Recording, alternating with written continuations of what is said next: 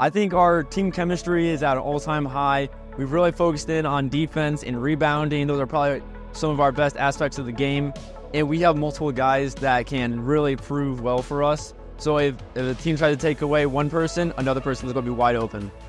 Oh, it's a huge testament to our just ability to come back, never let anything get into our heads, and just it proves how hard we've worked in the offseason and throughout this entire year.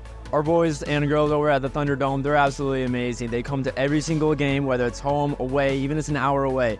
They're going to be there, and they're going to be loud. Even if it's a away game, it feels like a home game.